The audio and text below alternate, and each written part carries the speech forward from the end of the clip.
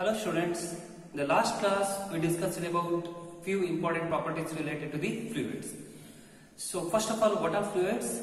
Any substance which can flow under the influence of external force are called as fluids. Both the liquids and gases are collectively called as fluids. Any solid or any liquid can be considered as a fluid. And we know that fluid always exerts force on any surface which is in contact with it. That force acting per unit area is nothing but pressure, the fluid pressure. So how it is acting? The pressure, force due to the pressure always acts normal to the surface. And we also discussed about atmospheric pressure, that is nothing but the pressure exerted by the atmosphere on the earth, that is atmospheric pressure, and the pressure at any point inside the liquid, which is nothing but hydrostatic pressure. The difference between the hydrostatic pressure and the atmospheric pressure is nothing but gauge pressure, that is equal to H into rho into G, where H is the depth to a particular point inside the liquid, rho is the density, and G is the acceleration due to gravity.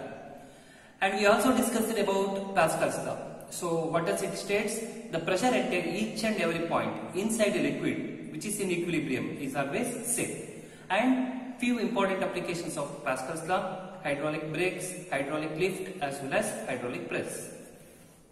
Next, Archimedes principle. When an object is immersed partially or completely in a liquid, then it suffers an apparent loss in weight. Actual weight always remains same. That object experiences an upward force which is called as buoyant force, and that phenomenon is buoyancy.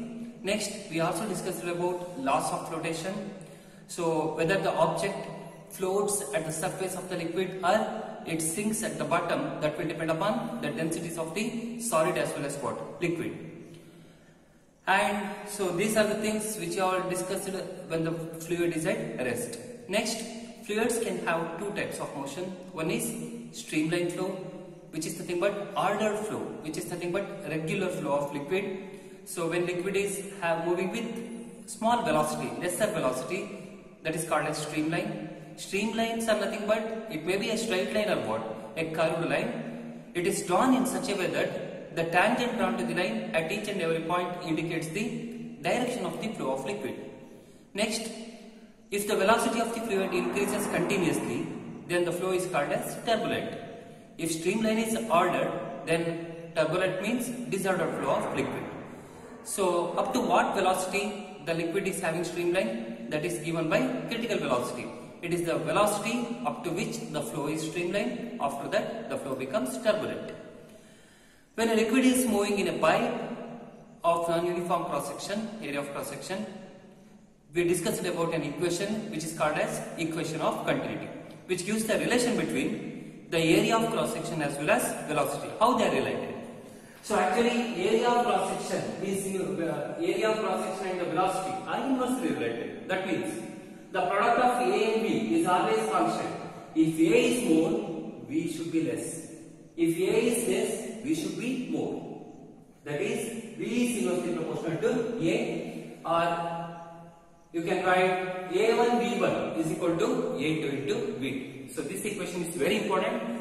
So based on this equation, now we are going to discuss one problem.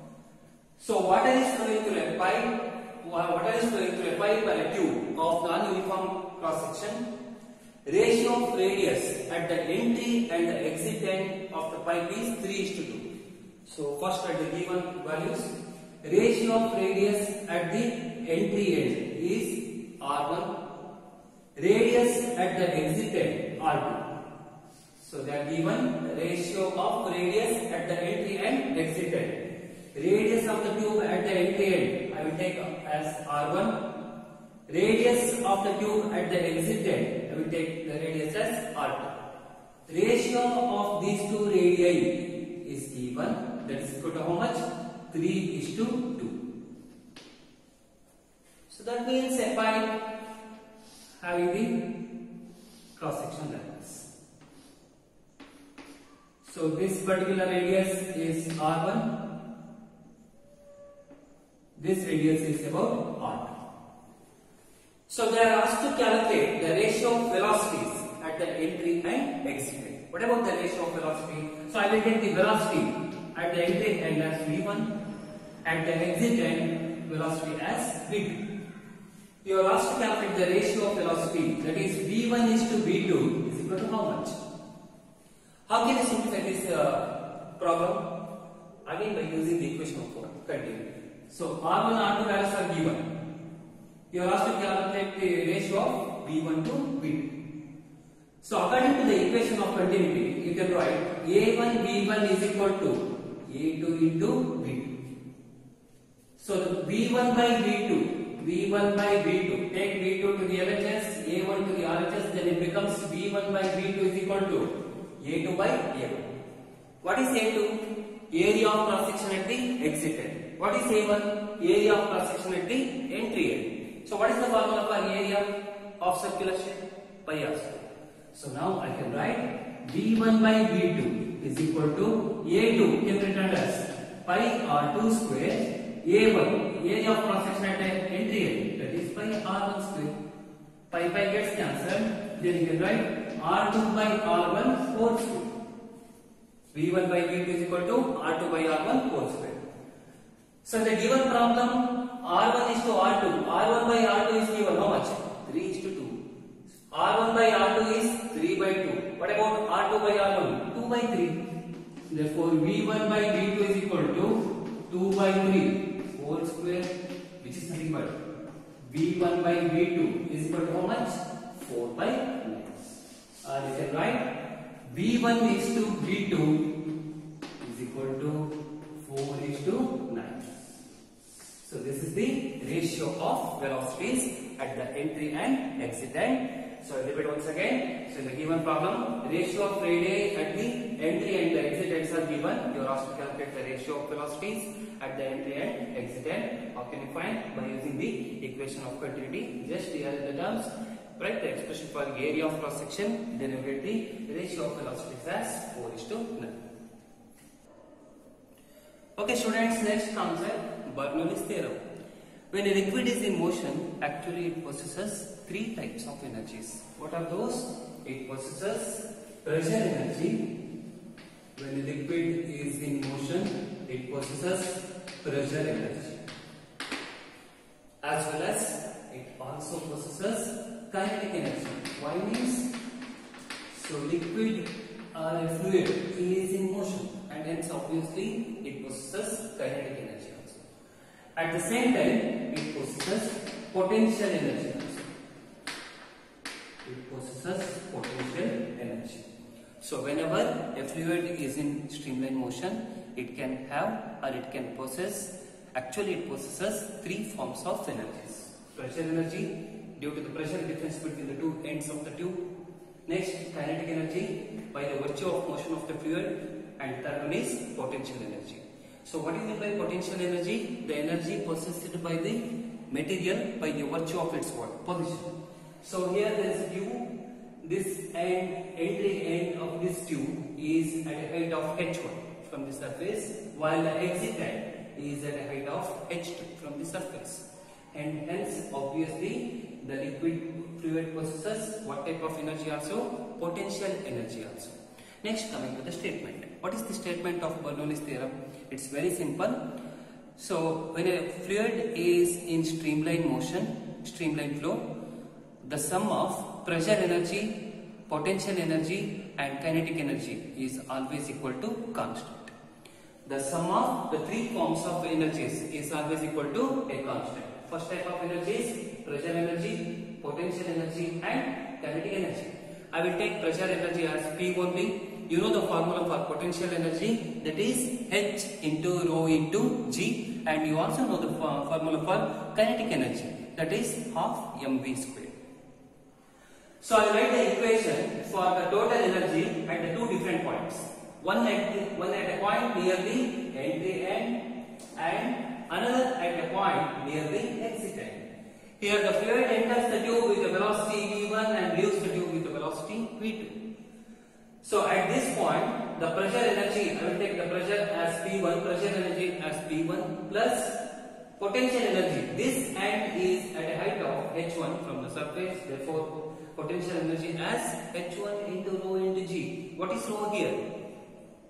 Rho means density of the fluid, where G is the acceleration due to gravity, plus half into rho, density of fluid, V1, velocity with which the fluid enters the tube. Half into rho into V1 square is equal to, what is this equation?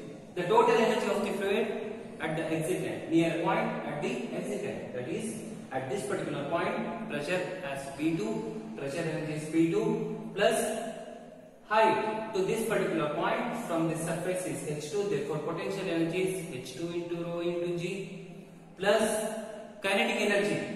The fluid leaves the tube with a velocity V2, therefore kinetic energy at that particular point is half into rho into V2 square. So at each and every point, the sum of these three energies are always equal to a constant. That is the statement of Bernoulli's theorem. So I can write this equation as P plus H into rho into G is equal to half rho V square is always equal to a constant. If H1 is equal to H2, if H1 and H2 are same, then you can cancel these two terms. H1 rho G, H2 rho G gets cancelled. If both the ends are at the same height from the surface, LHS term gets cancelled to the RHS term. Then on that case, the equation becomes P plus half into rho into V square is equal to a constant. So here half constant, here rho, acceleration density of the fluid, is also a constant one. Then what about the important relation between the pressure and the velocity? How they are related? P is inversely proportional to what? V square. What is P here? Pressure. What is V here? Velocity. How they are related? Inversely related. Pressure is inversely related with square of the velocity. That means as the velocity increases, what about the pressure? Decreases to a very large extent. Since P is inversely proportional to V square, with the increase in speed, what about the pressure? Pressure decreases to a large extent. This is about Bernoulli's theorem or Bernoulli's principle. Whenever a fluid is in streamline motion, the sum of pressure energy, potential energy and kinetic energy is always equal to a constant. Next, we are going to discuss few important applications of what? Bernoulli's theorem. First one is uplift of an aeroplane. So after going up to a particular distance with a very high speed, then the aeroplane starts to move up. Actually, this is called as what? This phenomenon is actually called as what? Dynamic lift. How it is possible? So why the aeroplane moves upwards when its speed crosses a particular point?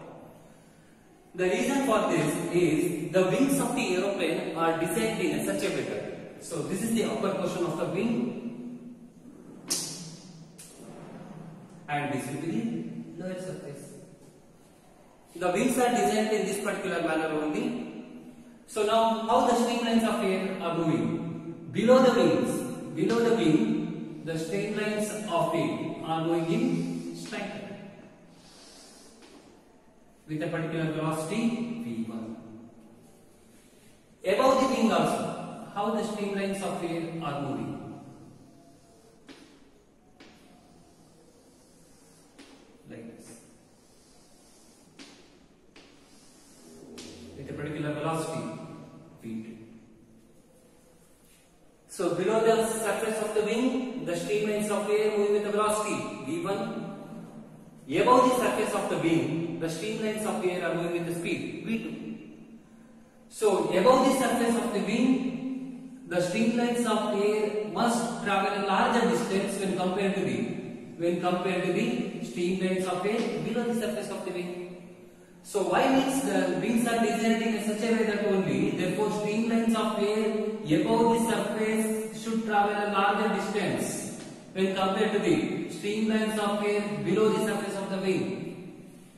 So in order to compensate this distance traveled, the streamlines of air above the surface of the wing travels with a larger speed when compared to the streamlines of air below the surface of wing. So here the distance traveled by streamlines of air is more. Here the distance traveled by streamlines of air is less. So but V1 should be equal to V2. Or distance traveled by streamlines of air from here to here should be same.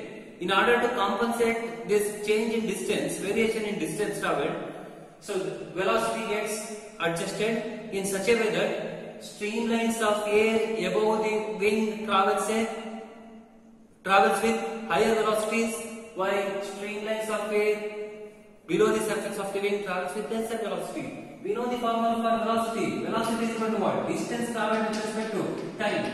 If distance traveled is more, what about the velocity? Obviously, velocity is also more. That means here V2 should be greater than what? V1. V2 should be greater than V1. So now here V2 is more, V1 is less. So according to the Bernoulli's theorem, how the pressure and velocity gets related? P is inversely proportional to V square. If V is more, P should be less. So here at this particular point, I will take the pressure as P2. At this particular point, I will take the pressure as P1. The force due to this pressure P2, acts in which direction? Downward direction. Force is always acting normal to the surface. The force due to the pressure P1 acts in which direction? Force due to the pressure P1 acts in upward direction. V2 is greater than V1. Then as per this relation, you can write V2 is greater than V1. Therefore, you can write P1 should be greater than P2. P1 should be greater than P2. I will take the upward force as F1, downward force as F2. Then which one is greater? Obviously, what is the formula for pressure? Pressure is given by force acting per unit area. Force due to the pressure P1 can be written as F1. Force due to the pressure P2 can be written as F2. So then which force is more? Obviously, F1 is more when compared to the F2. Upward force is more when compared to the downward force. When this force F1 is greater than the weight of the aeroplane, then aeroplane moves in which direction? Aeroplane moves in upward direction. Actually, this lift is called as what? Dynamic lift. This is how the aeroplane moves in which direction? Upward direction. So once again I am going to explain this concept. The wings of the aeroplane are designed in such a way that the streamlines of air above the surface of the wing travels with higher velocities when compared to the streamlines of air below the surface of the wing. That means V2 is greater than V1. Therefore, pressure at the upper surface is P2, pressure at the lower surface is P1. How they are related? Pressure and the velocity inversely related. If V2 is greater than V1, obviously P1 is greater than P2, which means F1 is greater than F2. F1 acts in which direction? Upward direction. F2 acts in which direction? Downward direction. If this force, which force? If F1 exceeds or greater than the weight of the aeroplane, then aeroplane starts to move in which direction?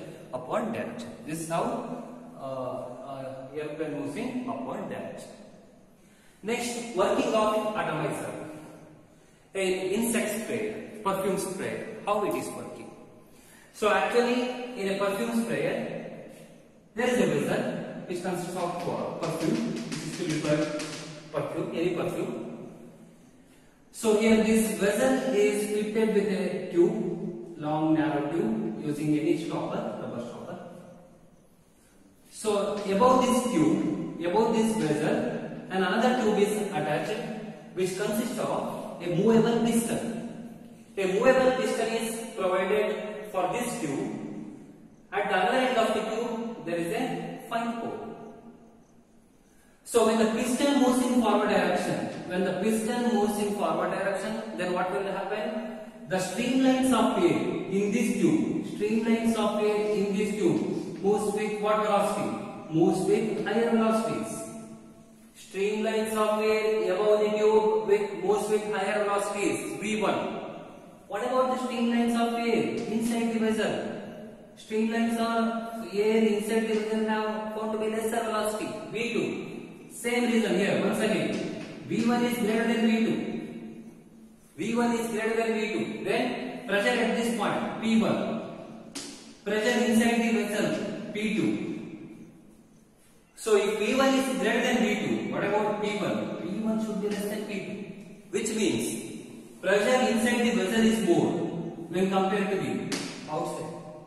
P2 is greater than P1, which means P2 is greater than P1. then what will happen? The liquid or perfume starts to move in which direction?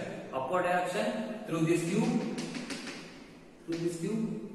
As the piston moves in forward direction, this perfume gets sprayed into fine droplets.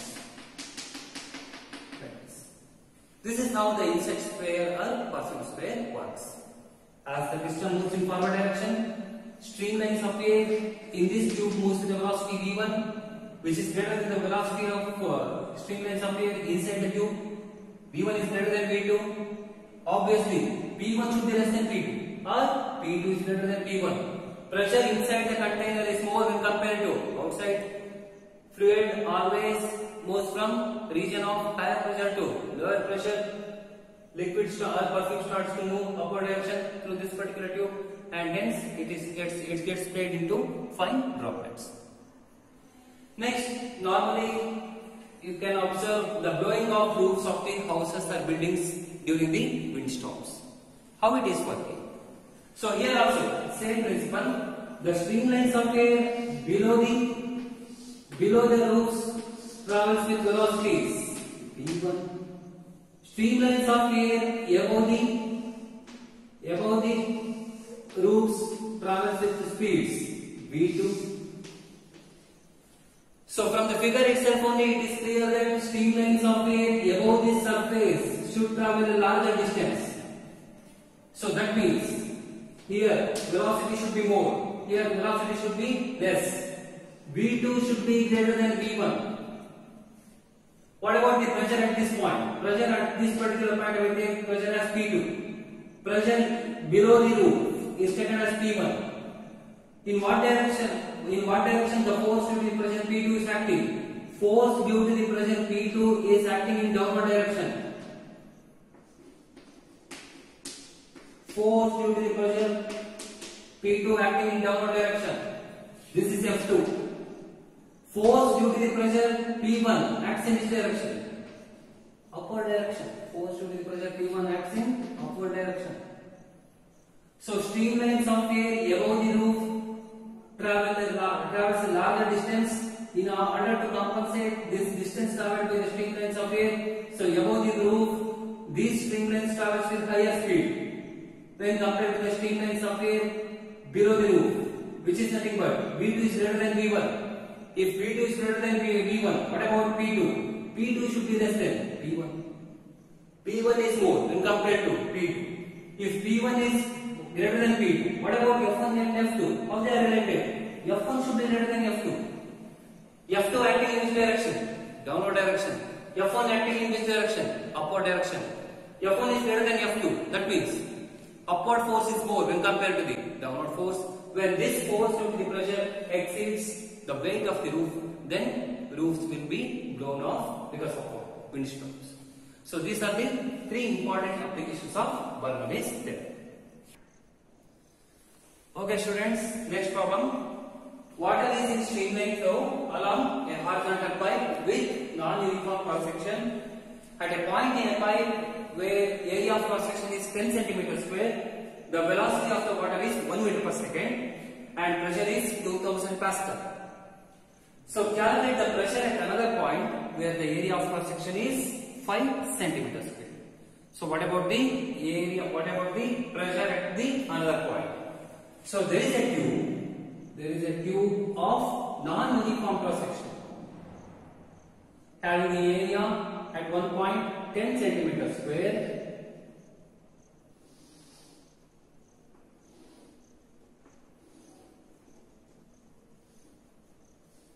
So this is a tube through which the fluid is in motion. So this area is given at one point. Area A1 is equal to how much? 10 centimeters.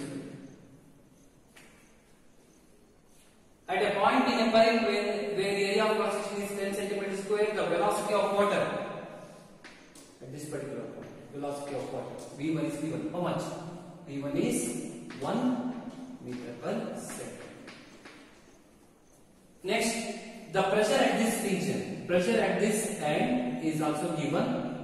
That is nothing but how much? P1 is given how much? 2000 pascal. So you are asked to calculate the pressure at another point where the area of cross section is 5 centimeters. The area of cross section of this end is also given. A2 is equal to how much? 5 centimeters square. What about the pressure at this particular point? At this particular end. So this is the problem. Water is in streamline flow along a tube of non-uniform area of cross section. One end is having the area of cross section 10 centimeters square. Water enters the tube with a speed of how much? 1 meter per second. The pressure at this point is equal to how much? 2000 Pascal. The water leaves the tube through another end where the area of cross section is 5 centimeters square. What about the pressure at the other end? Here the value of V2 is not given. The velocity with which water exits the tube, V2, is also unknown. V2 is also not given. A1 is given, B1 is given. A2 is given, V2 is not given. So then you can use the which formula? What is the relation between area of cross section and the speed? Area of cross section and the speed. The product of area of cross section and the speed is always equal to a constant. Which equation is this one? Equation of continuity. Then you can write, using this equation you can write A1 V1 is equal to A2 V2. First you have to find out the value of V2. How can you rearrange this equation? V2 is equal to A1 by A2 into V1. V2 is equal to, take A2 to LHS, it goes to the denominator. Then V2 is equal to how much? A1 value given how much? 10 centimeters square. No need to convert it into SI units. Y units, here it is also in centimeters square. Another area is also in centimeters square. The ratio centimeter square and centimeter square gets cancelled. So 10 divided by A2 value 5. V1 value is how much? V1 value is given 1 meter per second. That is equal to how much? V2 value 2 meter per second. So this is the speed with which water exits the tube. So but we are asked to find out the value of what? T2. A1 is given, A2 is given, V1 is given, V2 is gets already calculated. Then how can you find out the P1 is given? How can you find out the value of P2? Then according to which principle? According to Bernoulli's principle. Bernoulli's principle or Bernoulli's theorem. You can write the equation as, what about Bernoulli's theorem? The sum of all the three forms of energy is always equal to constant. That is pressure energy given, next kinetic energy, next potential energy is always equal to constant.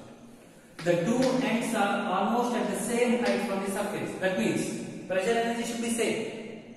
Therefore potential energy is same. No need to consider the potential energy expression. I will write the pressure energy at the end as P1 plus half into rho into V1 square is equal to P2 plus half into rho into V1 square, V2 square. I will not consider the potential energy term here. Why? Means the two ends are at the almost same height from the surface. Heights are not given. That means they are at the same height from the surface. You are asked to find out the value of T2 here. Rearrange the terms. T2 is equal to P1 plus half into rho into V1 square minus half into rho into V2 square. P2 is equal to P1 plus half into rho into, I will take half into a common, then the equation becomes V1 square minus V2 square. I will write here P2 is equal to, P1 value is given 2000 plus half into rho. What do you mean by rho? Density. Density of the water is equal to how much? Density of water is 1000. Standard value. Into V1 square. V1 value is given how much? 1 square minus V2 square. V2 value is how much? 2. That is P2 is equal to 2000 plus